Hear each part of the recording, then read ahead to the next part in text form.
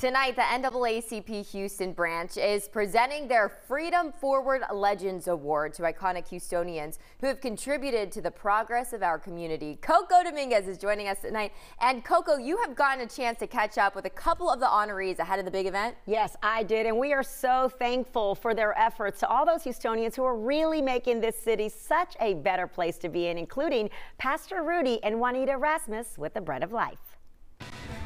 It's been a beautiful journey, and to have our friends and colleagues say, well done, while we're still here to hear it, it's a beautiful thing.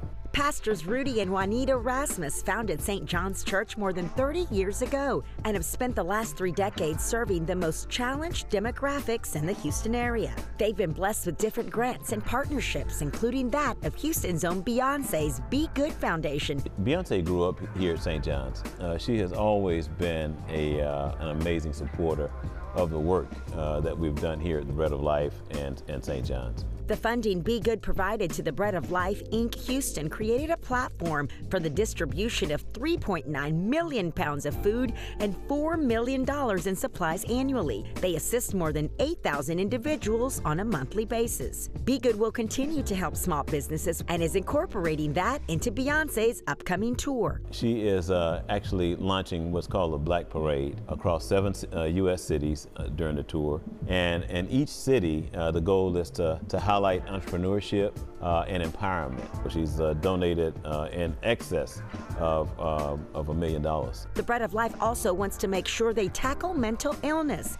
Pastor Juanita Rasmus recently released her memoir, Learning to Be. It's capturing my experience of having had a major depressive episode.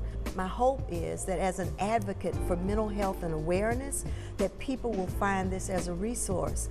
Learn to be. That's Learning to be. That's it. And Miss Tina Knowles wrote the foreword. She sure did. Yes, I'm grateful for that. We actually have known Tina from the early 80s.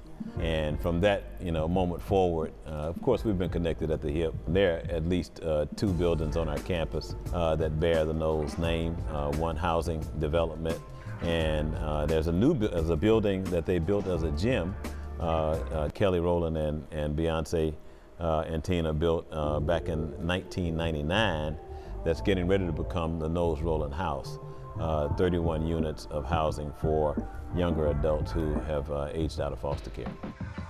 Wow, so much beautiful work is being done over at St. John's. Can you believe that? I mean, they are helping every part, everyone they can get their hands on. Now, if you need help or you would like to help, I will put a link in my Instagram bio so you can click right to it and just really be a part of the change here in Houston. It's amazing to see the humbled star power that makes such a difference in our community. It completely makes a difference. We're so thankful for it. All right, Coco, thank you.